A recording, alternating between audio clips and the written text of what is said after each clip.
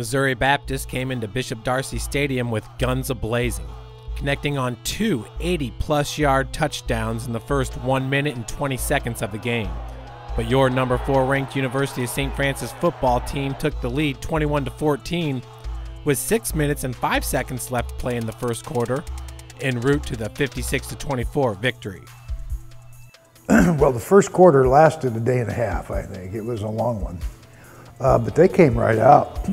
First 2 plays, man, they go vertical. And, you know, they scored quickly, so we responded. I was proud of our players. We just came right back and stood right in there and exchanged punches early. Took a lead, never looked back. So Nick had a great day throwing the ball. Minus 2 plays, our defense played great football. Receivers, McDowell, Coate, Kelsaw, gosh, had great days. Green ran the ball well.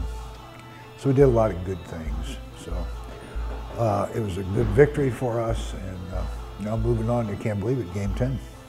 Quarterback Nick Ferrer threw for 421 yards, his second career 400-plus yard game, and 6 touchdowns, which is his personal best, and ties the USF record set by quarterback Jeremy Hiblin in 2000.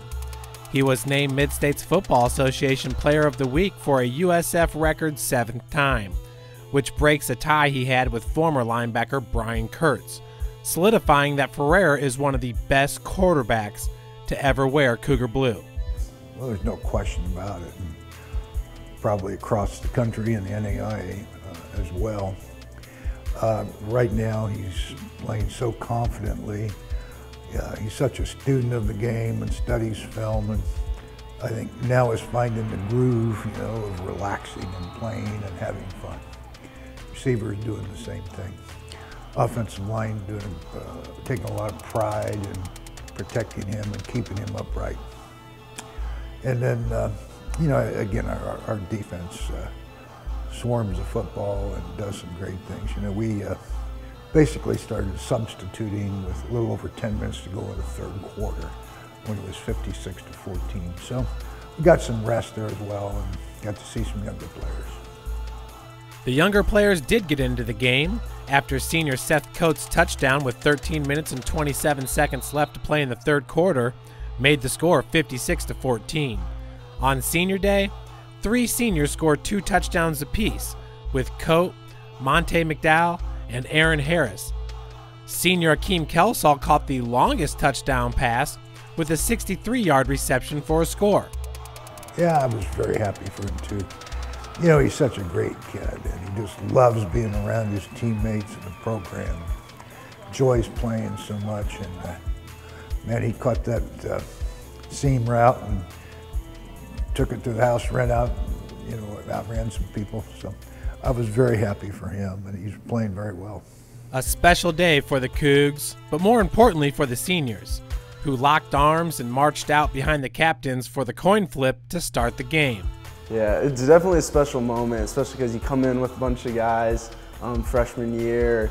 Some of those guys are redshirt freshmen when I was a freshman. It's just a special moment. You get to spend 4 years with guys, and you get to go out there before the game and just stand out in the middle of the field with all of them. It just takes you back to a bunch of memories through working since you were a freshman with all those guys, sweating in the weight room. And it just brings you back to all those memories, so it's a real special moment to even go out there, play your senior year with those guys, and just see all the fruit that came from all the relationships that you've built over the years. So. After 4 years spent with his Cougar family, Harris has many great memories. Yeah, I would say probably my favorite memory was freshman year. We had to run 18 110s my freshman year instead of now I think it's like 15. And that was probably the worst experience I've ever had, but it's so much fun at the end. I mean, everybody gets together. I think that midsummer conditioning test just is always the funnest part, but also the missions trip. I feel like you got so close with a bunch of guys, and just to see how much of an impact you can make on people's lives, just being with a bunch of football guys, seeing the how they can be soft, kind of teddy bear type of guys around a bunch of little kids, you just don't see that when you're out here on the football field. It's a pretty aggressive sport, but just goes to show that the guys here are so loving, so nice guys, so it was real cool. A soft teddy bear, Harris is not on the football field, and he can be focused and intense off it as well. As an exercise science major, last year Aaron started training the softball players, helping them with their 5 a.m. workouts. Yeah, I just love being around athletes, so I love making an impact on people's lives. So I think for me it was kind of just, I enjoy strength and conditioning. It's something my family kind of enjoys, working out and exercising. My brother was a assistant strength coach at Indiana State, went on back to our high school to be the strength coach, and it's just something that we enjoy doing. But yeah, I love being able to make an impact on people's lives, just from a mental, physical, and spiritual standpoint. So it's just something I really enjoy. So a lot of those girls know what they're doing already, so it's it was nice going in last year, kind of starting from scratch. Also learning myself, how do I run a weight room? How do I even coach girls? That is so difficult, but this year it's so much fun. You come in, they're comfortable with you, you're comfortable with them, and just being able to have a good time with them, but they also know what they're doing, so being able to motivate them and just seeing them work so much harder this year, and they're coming to work every day, and they got so much leadership on that team, so it's been awesome for sure. His leadership in the weight room and in athletics may have been guided by his 2 older brothers, but growing up, it was his twin sister, Michaela, that Aaron relied on. Yeah, I mean, I was the runt of the family, so I have 2 older brothers. One's does fighting now, so he's into jiu-jitsu, so he goes around and fights. And then, yeah, so I grew up kind of the runt of the family, and just getting beat up by my older brothers, and just hanging out with my sister and her, my cousin was like the 2 people I hung out with, because everybody else was older and always just pick on me. But yeah, so I really developed that competitive edge at a young age. Yeah, it's awesome having a twin sister for sure. I know she came down last week for senior day. I usually don't tell people about her, so she was kind of aggravated about that, so I had to throw a picture on. I love her so much. She's been such a major supporter of me throughout my whole career with football and school, always helping me in the classroom when we were growing up through high school. So yeah, I owe so much to her for sure. 3 plays into the Cougars' first possession, Harris grabbed a pass from Ferreira and raced 32 yards for a score. He currently ranks number 2 in scoring for USF with 10 touchdowns, 2 scores behind Cote, and leads all running backs averaging 6 yards per carry. I think why this year's been so enjoyable is just going back from freshman year, coming in, finding a lot of my identity in football, and then over this last couple years, just that slowly breaking away and being able to come in senior year and really just enjoy football for what it is. I feel like replacing my identity found in football, placing in my relationship with God, and just finding how that has completely just freed me up to go out on the football field every day and just play for something more important, for His name, His glory.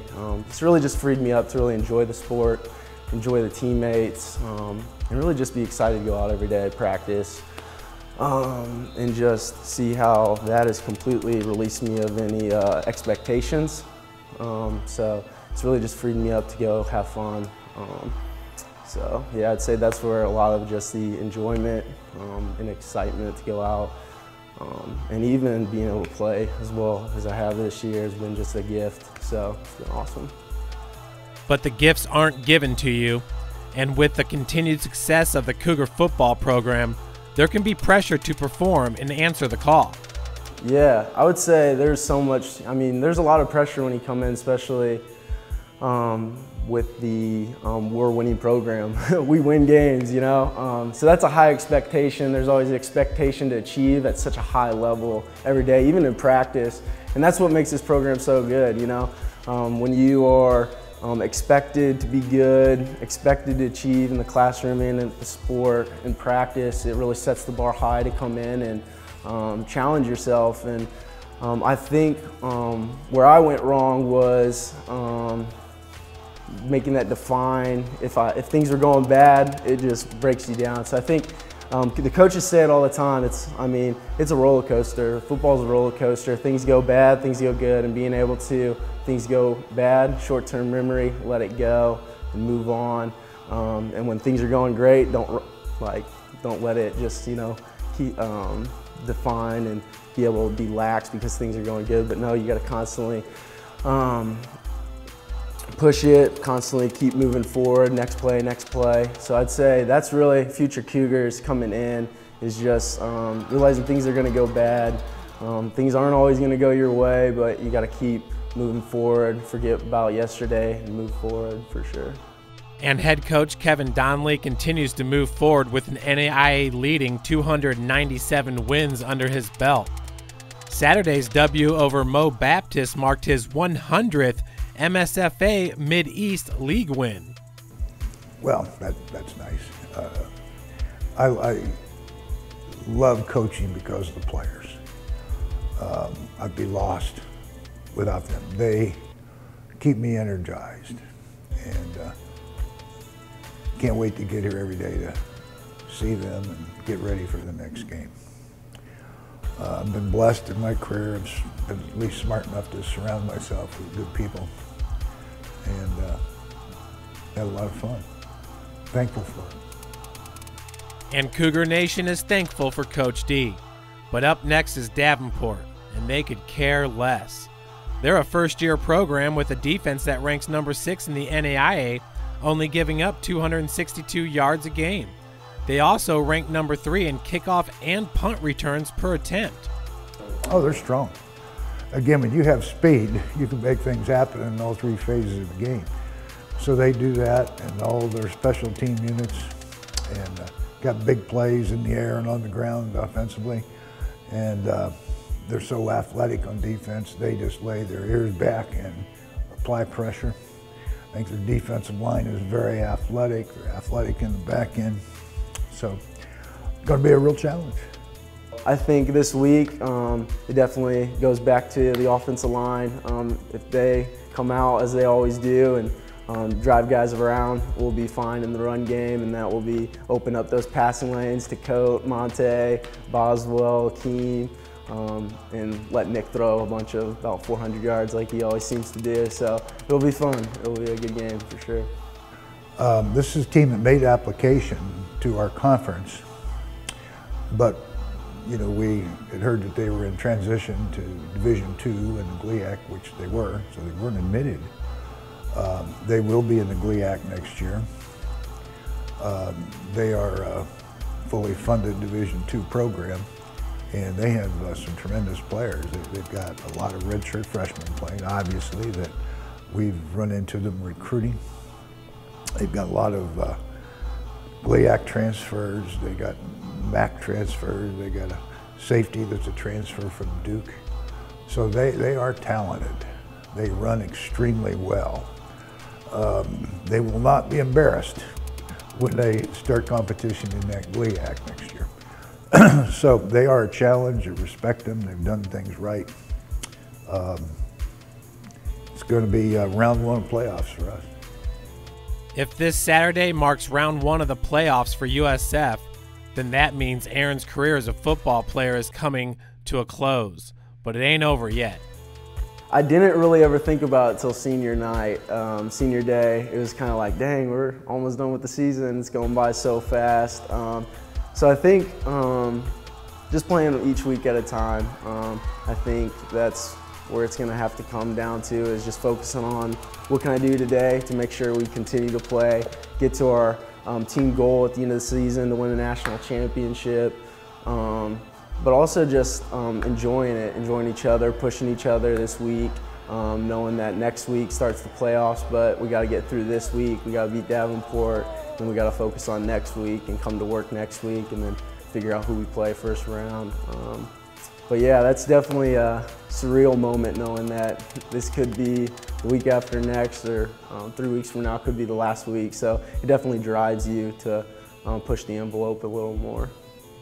So it's time to kick it in gear. And Aaron's message is simple. Yeah, I would say let's go 1-0 on every single play. I remember my high school coach always saying the championship teams are the people that during practice go 1-0 on every single play. And by the end of practice, by the end of the game, you've won if you go 1-0 on every single play. So I'd say just let's go 1-0 every single play of practice to the end of practice where it's 1-0 for that practice, and then goes to the game and get another W.